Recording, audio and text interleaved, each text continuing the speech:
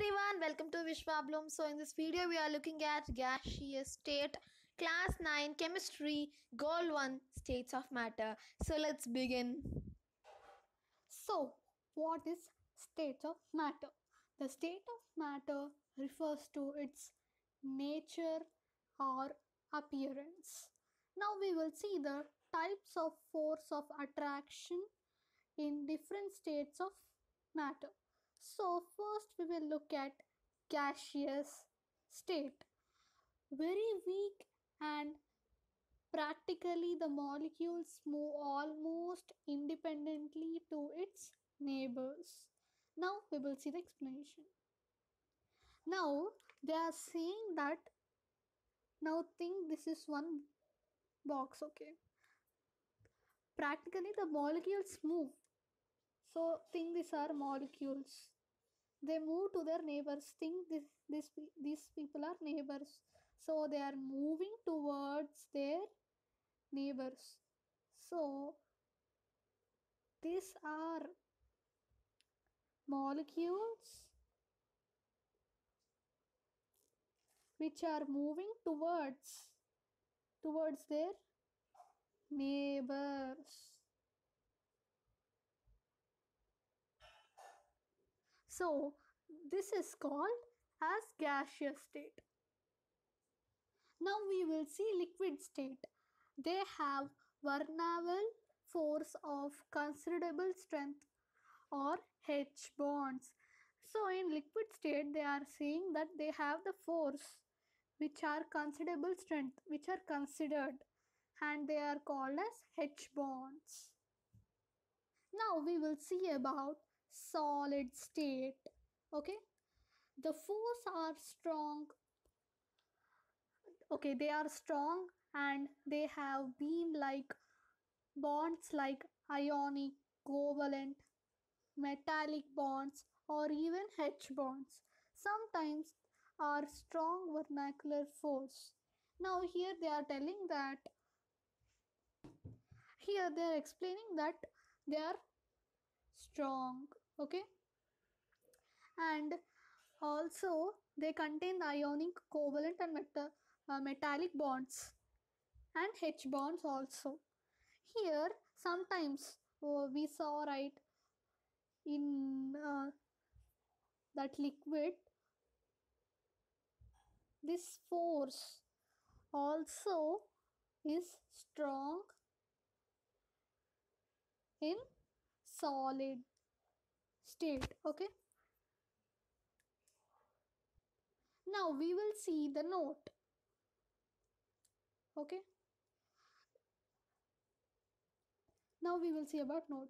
Physical properties and physical states are not chemical property. So now they are saying that the strength of this force changes the physical state and physical state and physical properties, but they are not chemical properties, okay. Now here we can see important characteristics of gaseous state. Very weak intermolecular. So now here the gaseous state contains very weak intermolecular forces of attraction. This is first point. Here it explains about the intermolecules are weak. Second point, generally all the gases are made up of non-metallic elements. However, vapors of metals may also be obtained under suitable conditions.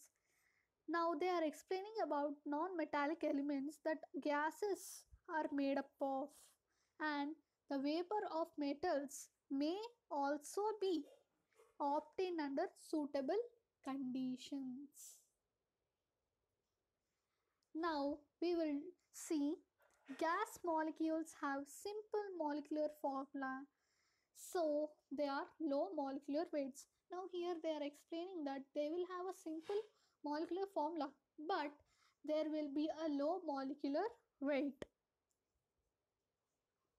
Now here we see that they do not pose definite volume and So the volume of gas is taken equal to the volume of container in which it is held. Now they are saying that the definite volume and the volume of gas are taken equally to the volume of container. They don't pose. Next point. Do you negligible intermolecular force that gases can be expanded uniformly up to infinity and so contain low density? Here they are telling that the intermolecular forces of gases are uniformly upon infinity and they uh, they are they contain low density. Now we will see one more point. Gases are highly compressible and their volume decreases readily as the pressure increased. Now here they are explaining about the gases which compresses which are compressing together.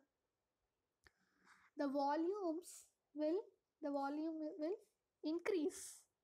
The volume will decrease, then the pressure will increase. The pressure will increase. Now, the gases exert pressure on the walls of containers because they collide regularly with the walls of containers. Here they are explaining that the pressure of wall of the container, they collide they collide regularly to the walls of the containers, means the pressure of the wall of the container. Now just think this is the wall, okay? Now they are exerting the pressure to it, to the wall of the container, okay? And because to collide regularly to the wall of the container. And this one is gases possess high diffusibility. High diffusibility. This is another point, okay? Now, next point. Gas molecules have high kinetic energy which depends upon the temperature of gas. So, which depends upon the temperature of gas. Now we will see on the basis of number of atoms present in the molecule. The gases may be the following types: monoatomic, diatomic, polyatomic. Now here, what are monoatomic? HENEAR, and diatomic H2N2O2F2. Polyatomic SO2O3NO2. Now we will see about thermal energies maximum for gases. Here it explains that it is maximum for gases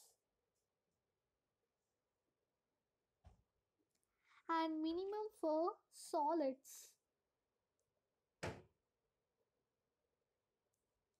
Now we will discuss about molecular energy. They are telling that molecular attraction, I'm sorry, it's attraction, molecular attraction is minimum in gaseous and maximum in solids. So that's all about the important characteristics of gaseous state. From next video we will discuss about measurable properties of gases. Until then, bye. Do like, share and subscribe to Vishwa Bloom. Support us. Thank you.